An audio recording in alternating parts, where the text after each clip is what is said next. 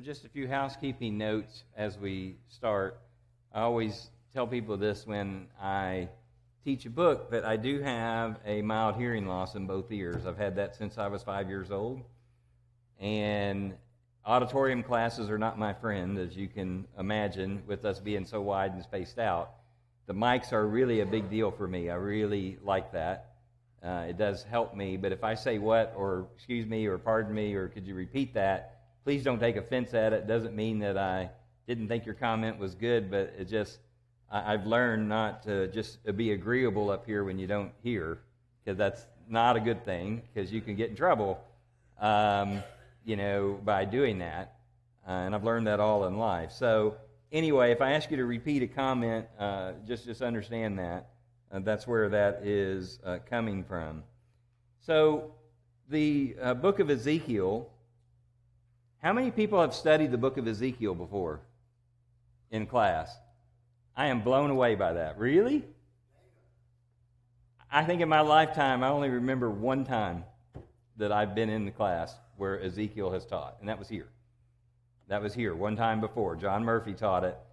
That's the only time I can remember ever studying the book of Ezekiel. And so I'm just really excited that a lot of you all have studied it before, but it's surprising to me. And I think Ezekiel, like many books, is a book that we often have neglected. But I think it's a very, very important book. Why would Ezekiel be important, other than the fact that it's in the Bible and it is a revelation of God's mind and God's work? But why do you think Ezekiel would be really, why is it important to understand the book of Ezekiel? Particularly for us in the New Testament era. I have a leading thought. Why do we need to understand the book of Ezekiel? We've got the New Testament.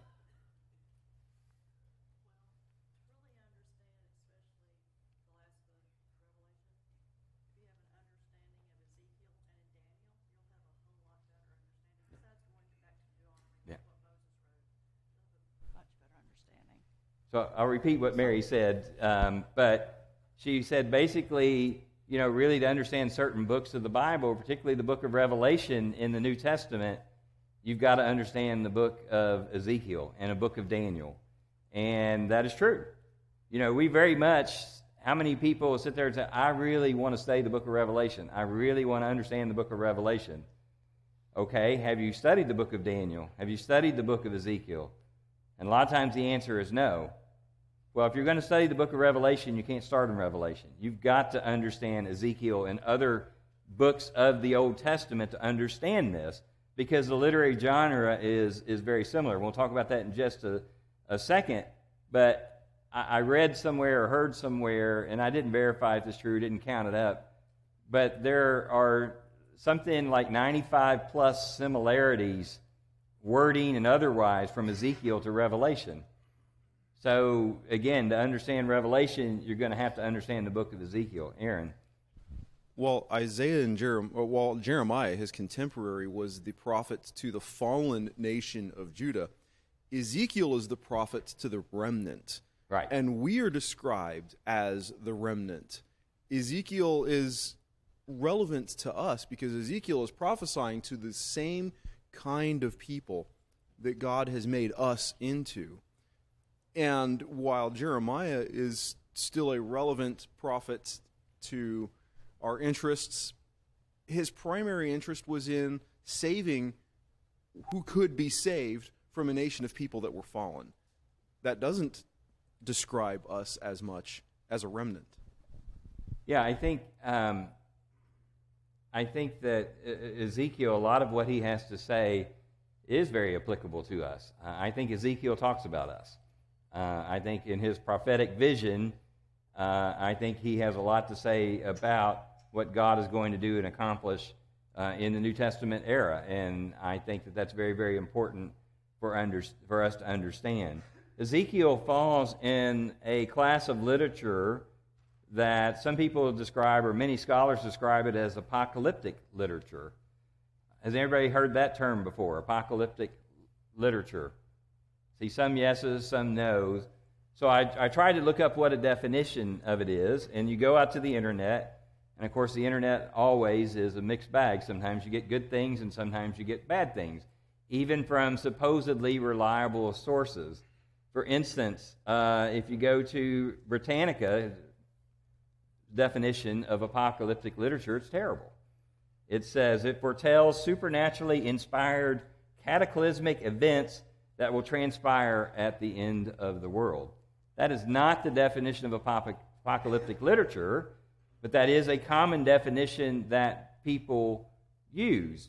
And the biggest problem with Britannica's definition is the last part of it when they say end of the world, describing events that are at the end of the world. That's an interpretation, not really a definition of what apocalyptic literature is. But a couple of definitions that I did find that I liked is, here's one. It says that it's a narrative account of a revelatory experience involving a visionary and an otherworldly interpreter.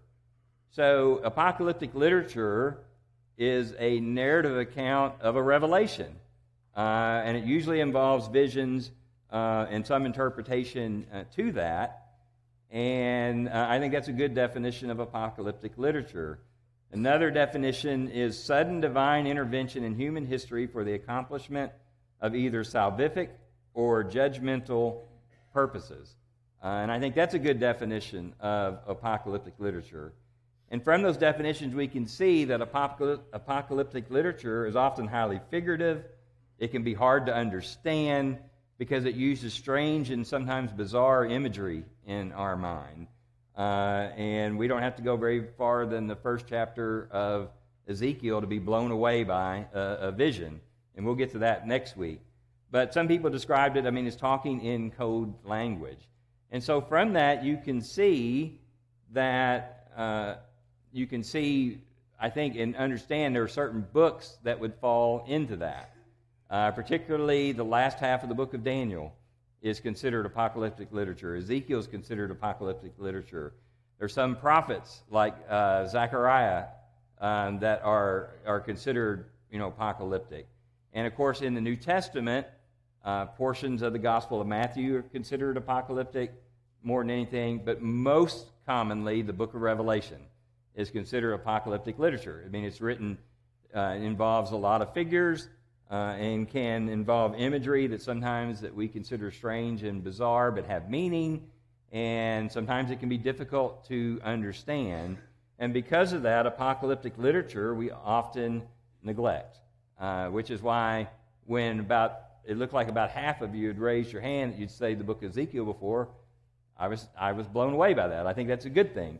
But I was blown away by it mainly because I think, like the book of Revelation that we don't often study in class, Ezekiel's one of those books that we're like, well, I don't exactly know what he's talking about here. Some of it I understand, some of it I don't. Same with Revelation, and therefore we often don't talk about it. But anyway, I hope that from this quarter you'll have a good understanding of the vision and the book of Ezekiel that he sees, and that will help you going forward as you study other books, particularly the book of Revelation.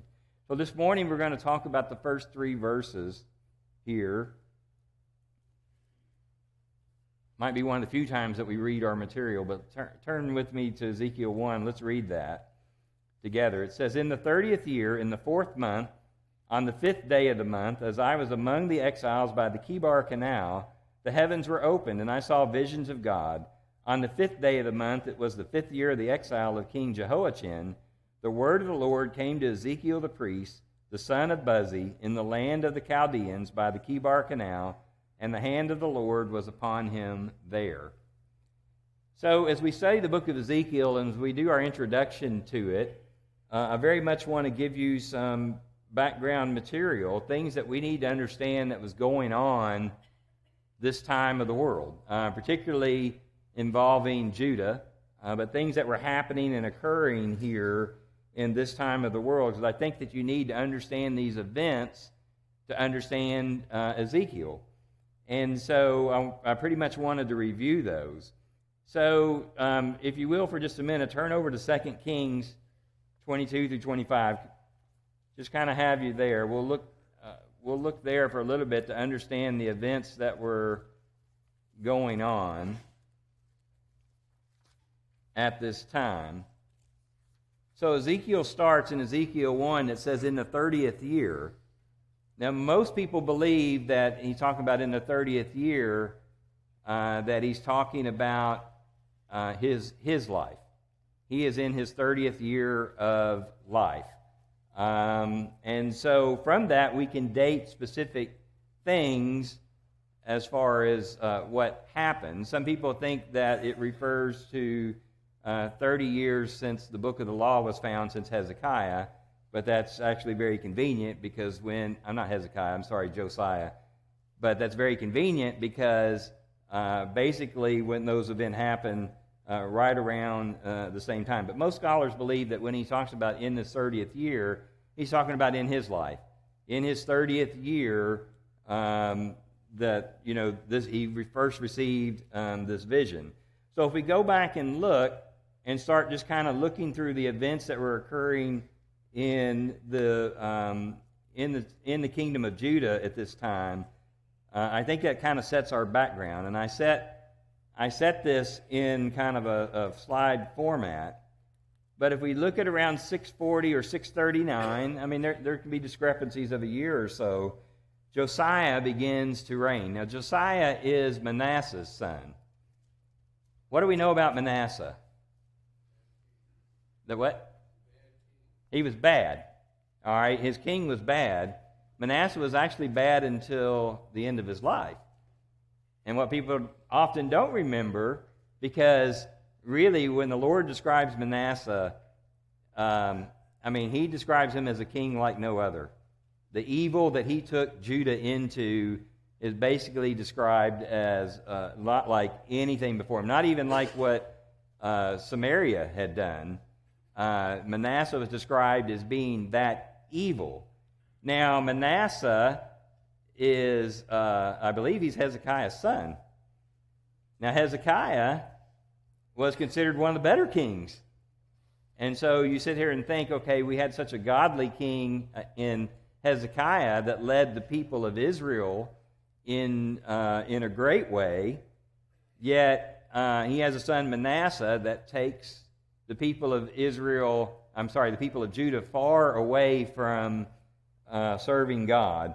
And so idolatry becomes rampant. There are just many, many things that Manasseh involves, except at the end of his life, God humbles Manasseh.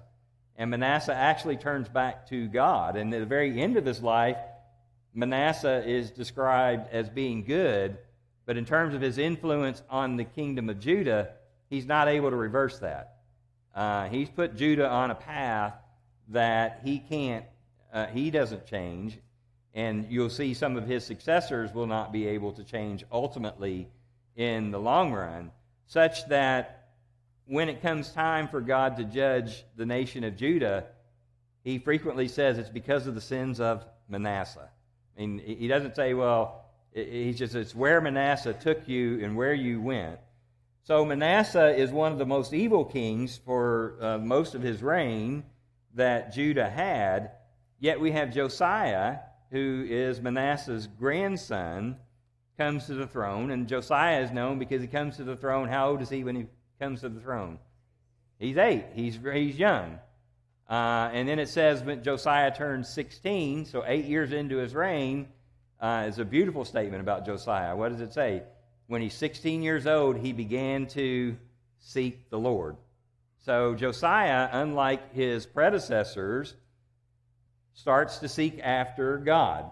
And he begins to change things in terms of Judah.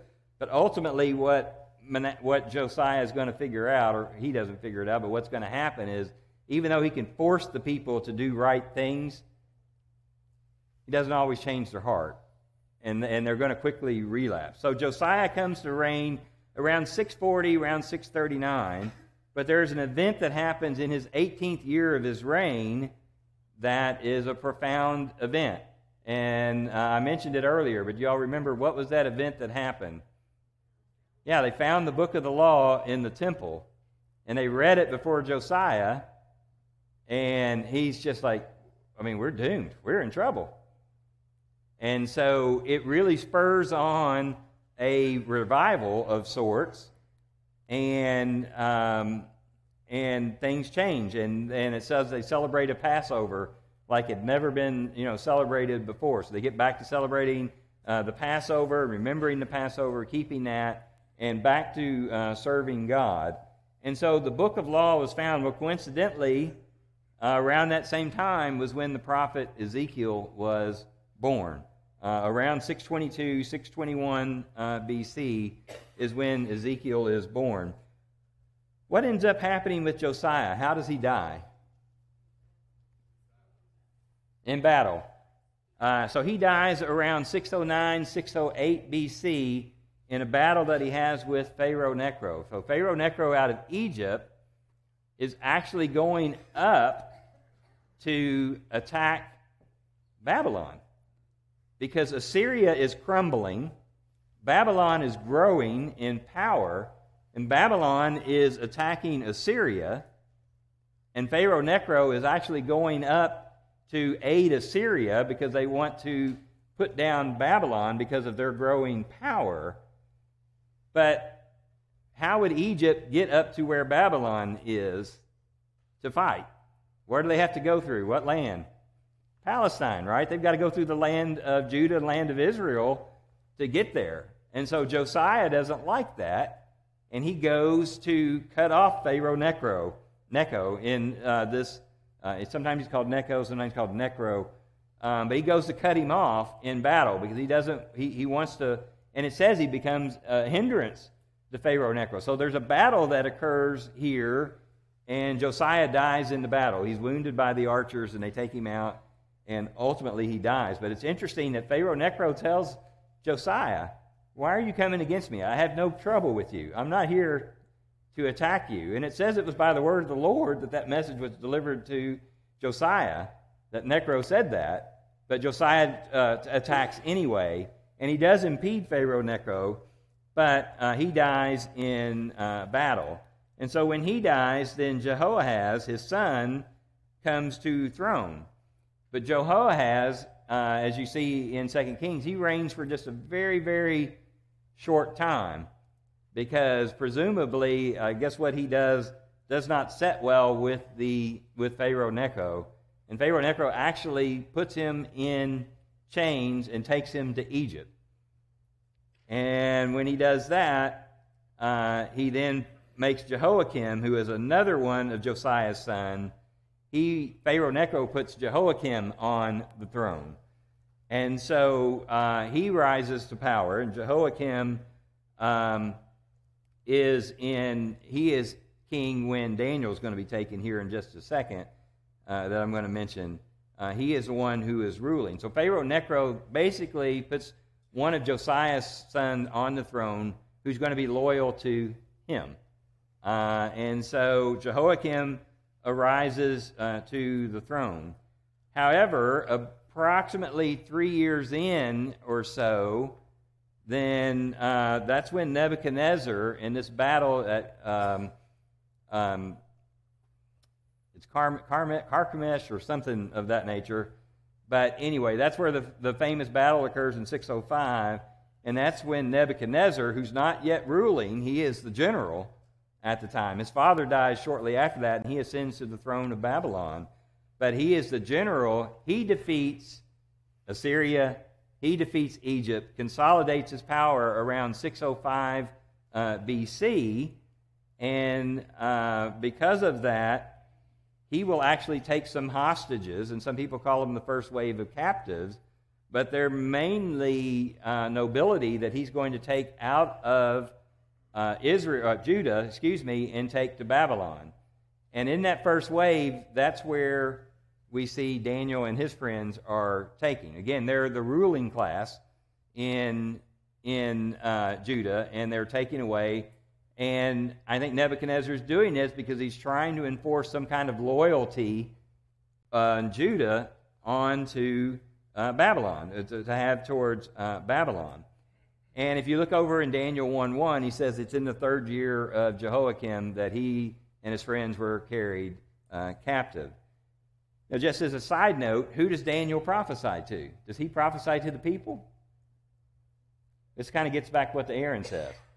No, actually, Daniel testifies to Nebuchadnezzar and the leaders, right? He's in nobility. So the people that he's influencing are the leaders in Babylon. So you have God testifying to events in his working in the world to Nebuchadnezzar and those that follow him, the leaders of Babylon, and then the leaders of the Medes and the Persians. You have Daniel and his friends testifying to them because they're in the ruling order, and because of that. And so I think it's going to be pretty neat about how God's going to be delivering his word. So we've got one portion that's delivering his word to the leaders on the events that occur. Well, Jehoiakim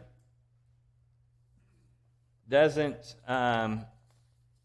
take him long before he's had enough of Babylon, and so he basically tries to appeal to Egypt again to help him as one person, but Egypt is not a power anymore, and that's, some of that's going to be prophesied here in Ezekiel, but he will actually die in a rebellion against Babylon, and because of that, then his son is Josiah's grandson, Jehoiachin, then comes to power, but he does not stay in power for very long, because when Jehoiachin comes to power, Nebuchadnezzar puts that down, and Nebuchadnezzar takes Jehoiachin to Babylon along with the second wave of captives, and this includes Ezekiel. And as we read in the first chapter, it basically says it was in the 5th year of his exile that Ezekiel will start to prophesy. So we can date some of these things by Ezekiel and the events that he mentions. So the second wave of captives is carried to Babylon. That includes captives and most of the artisans.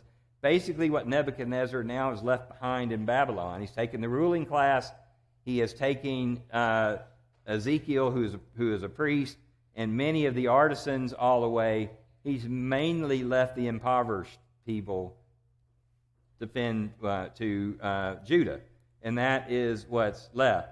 But Nebuchadnezzar then places Zedekiah on the throne when he takes Jehoiachin into exile. Now Zedekiah is Josiah's son. He's Jehoiachin's uncle, who then reigns.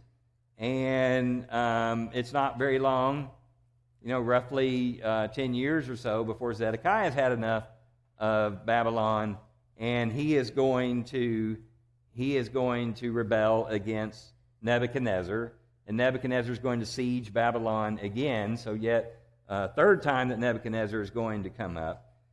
What happens to Zedekiah? Do you remember what happens to him? How does he escape? Or does he escape?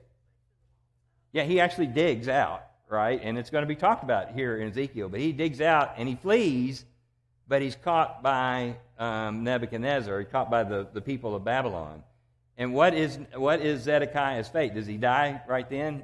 He doesn't. What do they do to him? They put his eyes. What do they do for him? They put his eyes out. They kill all his sons before him, and then they put his eyes out. So the last thing that he saw in his life was his sons being executed before him. And his eyes are put out, and actually Ezekiel's going to speak to that before we get there. He's going to say, your prince is going to be carried to Babylon, but he's never going to see Babylon. Like, well, what does that mean? Well, he's prophesying ahead of time what happens. Well, that's the fate that ends up with Zedekiah. But right around the 5th year of Jehoiachin's exile, so about the 5th year of Zedekiah's reign, Ezekiel begins his ministry to the people. He's age 30. Now, there is some significance with the fact that Ezekiel is 30 years of age, because who is Ezekiel? What did it say back in the first chapter? It described him as what? What was he going to be before he was carried into exile? He was going to be a priest. And so he has spent all his life training to be a priest. And when we think about this, being a priest was much more than understanding the law. Understand that all the things the priests had to learn to do. They had to learn, they were the one that slaughtered the animal for the sacrifices. There was a specific technique and certain things that they had to do when they did that, because it had to be done properly to be prepared. So he has spent all his life learning all of these things that it takes to be a priest, including would have to be learning the law, because he has to be a teacher to that. So at the time that Ezekiel is to become a priest, he's no longer there. The temple's still standing, at least for a moment, but he is not in Jerusalem where he can function as a priest. Well, when Zedekiah rebels, that's 587, 586, that's when Nebuchadnezzar comes again, Babylon, and they siege Jerusalem. And this time they level Jerusalem. They level the temple. It's burned. It is destroyed. Zedekiah is deported, and all the final captives that Babylon will take back to Babylon are deported. Around 572 or 571, we have Ezekiel's last recorded prophecy, and that we find in Ezekiel the 40th chapter. There it says it's in the 25th year of Jehoiachin's exile. So doing, math, starting 5 years, he was 35 years into the exile. That makes him about 50. And again, I think there's some significance to that. What's the significance of the fact of him being 50? Anybody know? Priest retired. That's right. So, and you have to look in, I wrote it down, Numbers, the 4th chapter, and you look at it. But basically, if you look at the Levites and you look at the priests, they served as a priest from age 30 to age 50. When they were 50, that's when they were no longer put into service and retired from the service. So what we're going to find out, this book of Ezekiel is going to detail what Ezekiel does and how he spends his life. So instead of 20 years of spending his life as a priest, like he had planned to do and was going to do, he's going to spend his 20 years being a prophet and ministering to the people. I think, as Aaron mentioned earlier, then it's significant to note, so Ezekiel is in exile. He's very much of the prophet to the exiles, right? Jeremiah is the prophet to the people back in Babylon, because Jeremiah never goes to Babylon.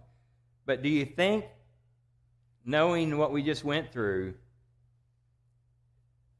Jeremiah would have been a tremendous influence on Ezekiel? If you think about it. Because Ezekiel, most of his life, up until he starts prophesying, he spent in Babylon. Those are all the years that Jeremiah is prophesying.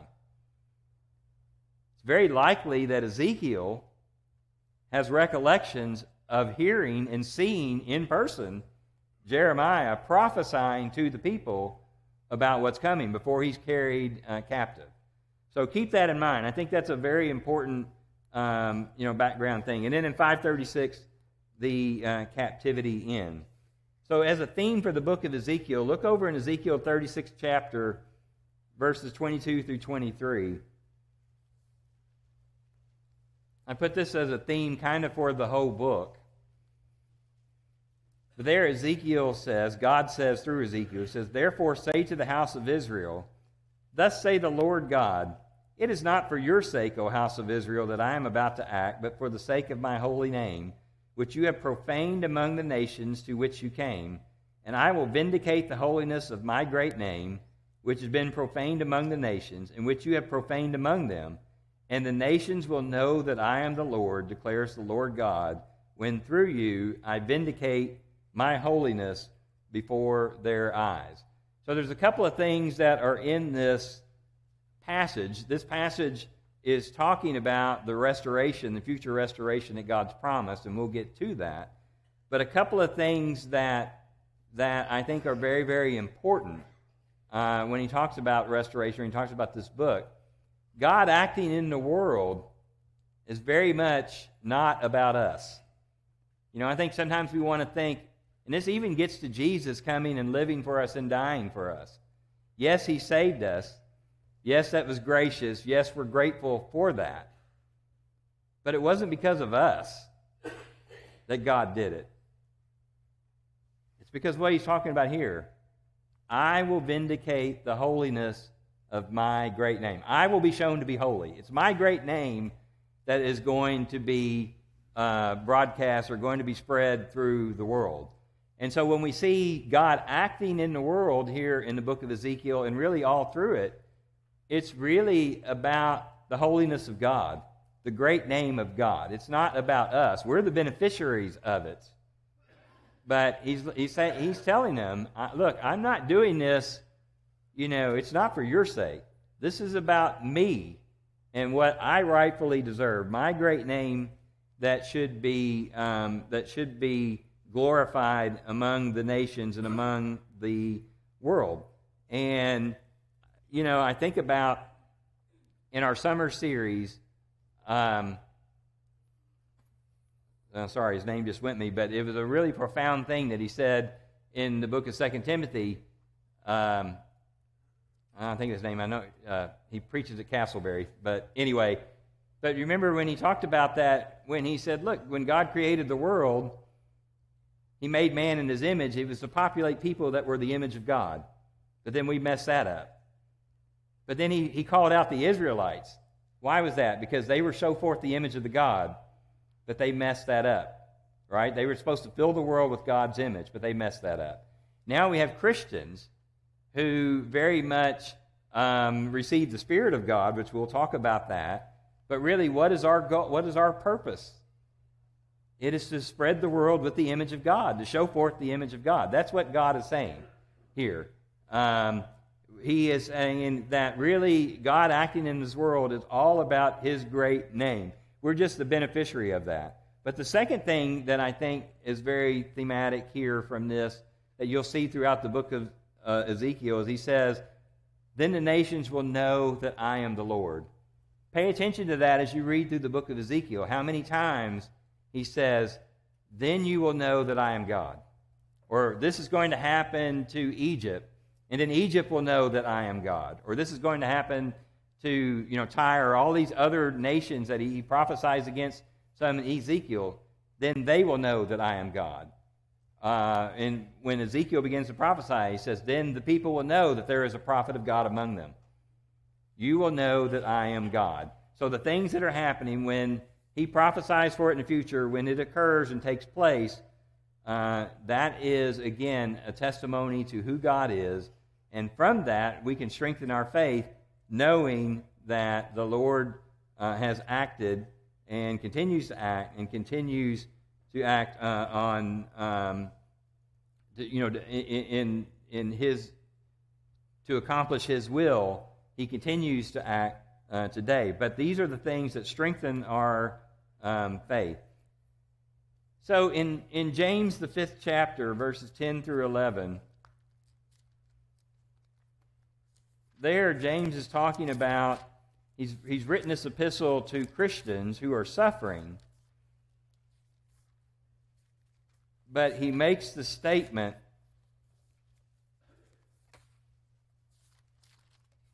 that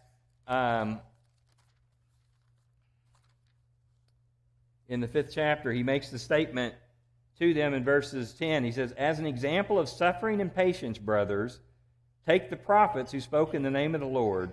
Behold, we consider those blessed who remain steadfast. You have heard of the steadfastness of Job, and you have seen the purpose of the Lord, how the Lord is compassionate and merciful. But I like that passage because he says, as an example of suffering and patience, consider the prophets. I think many times when we look back in the Old Testament and we see these people of faith, we don't see them at our level. We kind of see them more as superheroes. And I hope as we go through the book of Ezekiel that you're going to see Ezekiel as a guy like us. And you're going to see him really at our level and draw strength from that. Ezekiel's name means God strengthens. And so as we go through the book, I want us to pay particular attention to that because Ezekiel's going to go through some hard times. as a prophet of God and speaking the things that people aren't going to like to hear. But his name itself means God strengthens. So let's look through the book and think about, how does God accomplish that? How does God strengthen Ezekiel? And what's in that for us? How can God accomplish that? And Ezekiel, and I listed some verses there, really talk about what he was called to do. He talked about in the 2nd chapter that he was going to be a prophet. In the 3rd chapter and in the 33rd chapter, he's called to be a watchman. In other words, to watch out for the house of Israel and warn the house of Israel. And we'll spend more time talking about that. I just want to mention briefly, I've got some passages listed here that I think they go together about a prophet. What is a prophet? Pretty basic. It's a spokesperson for God, right? Someone who speaks for God. Not necessarily everything that a prophet speaks is about the future, but it can be. So many times he can reveal things that are going to happen, often years or even many years before they happen. And in Deuteronomy, the 18th chapter, God tells the children of Israel, how is it that you know someone is a prophet? Yeah, what they says comes true, then you will know that they are my prophet. And when what they said doesn't come true, then they have not spoken by me. In Micah, the 3rd chapter, verses 11 and 12, there he talked about how the prophets were taking it for gain. So in other words, they were not speaking for God. They were taking money for the things that they were saying. He said, Jerusalem is going to be plowed like a field. Well, Jeremiah quotes from Micah, the prophet, in verse 26 and 16 through 19. He talks about in the time of Hezekiah that basically the people during the time of Hezekiah listened to God and repented, and God relented of the disaster that he had planned for Jerusalem. And do you remember at the end of Hezekiah's life, though, remember Hezekiah gets sick, he prays to God, humbles himself before God, God spares him, says, I'm going to give you 15 more years. But then Hezekiah becomes a little bit arrogant. And there are envoys that come to Judah from what country? Babylon. And what does Hezekiah show them? The treasure of the temple. He takes them in the temple, shows them everything, all the money that they have. And they go to Hezekiah and say, why did you do that? Well, because of that, you're going to see they're going to carry all of that off. And when Ezekiel gets carried off, the treasures of the temple are all, are carried off. And so they humbled themselves. God relented of his disaster that he had planned during Hezekiah's time. Only the children of Judah are going to act in such a way that they're going to bring it on during the time of Zedekiah.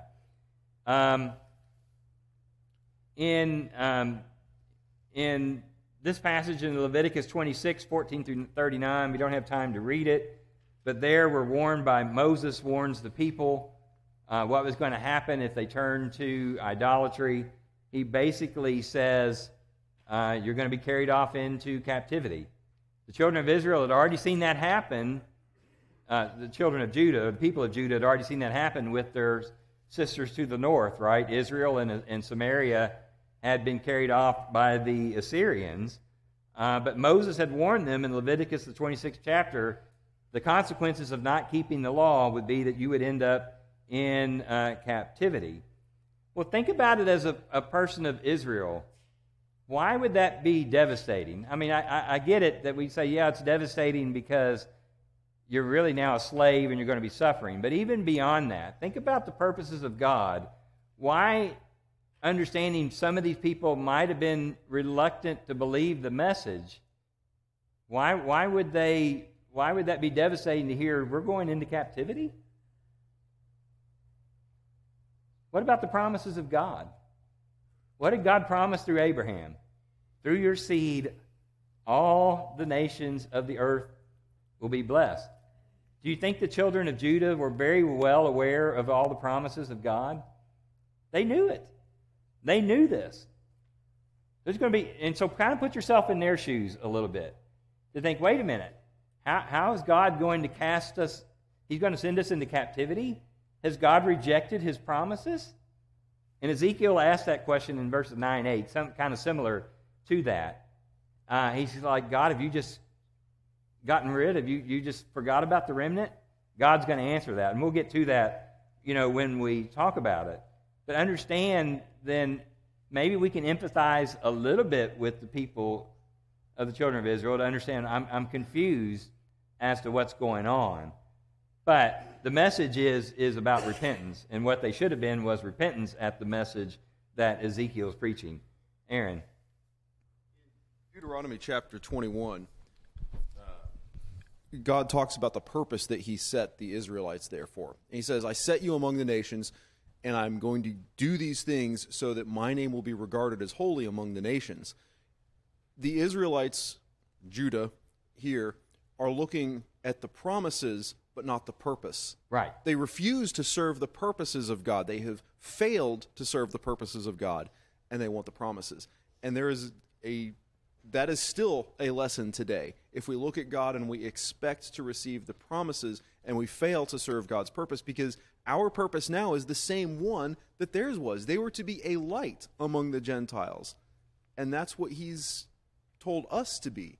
And if we fail to serve the purpose that he's set for us, then we'll also fail to receive the promises. So there are things we can learn, and I appreciate what you said, because I think that's right. They failed their purpose. We can learn about that we failed our purpose.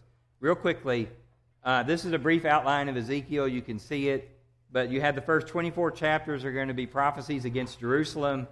Chapters 25 through 32 are against other nations, and chapters 33 through 48 are about hope after the fall of Jerusalem. So keep that in mind as we go through the book of Ezekiel.